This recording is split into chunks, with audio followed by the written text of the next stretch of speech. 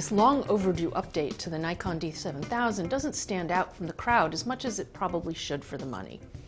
Don't get me wrong, the D7100 is an excellent camera, but with missing capabilities and an excellent but not class-leading image quality, it's not a no-brainer buy, especially over the cheaper D5200. While there are a few control layout changes, overall the D7100 has the same look and feel as the D7000, including the nice grip and a solid build quality.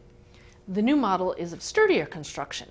It's composed of magnesium alloy, and it's weather-sealed, much like the D300S. Overall, it remains a well-designed camera with a fluid shooting design. General highlights include dual SD card slots, stereo mic, a lockable mode dial, and increased access to settings without having to jump into the menus. But there's one facepalm-worthy lowlight: no aperture control in video mode. While the viewfinder is effectively the same as the D7000's, the readout now uses an OLED display for higher contrast text.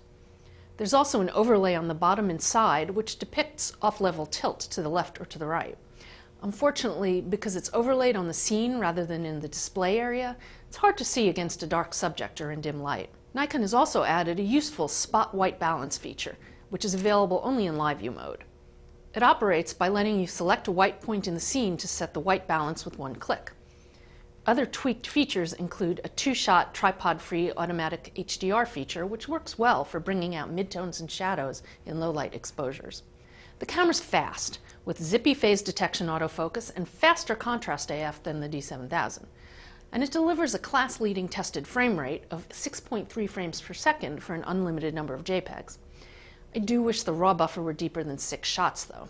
The image quality is still good, with some extra sharpness thanks to the lack of an anti-aliasing filter on the sensor.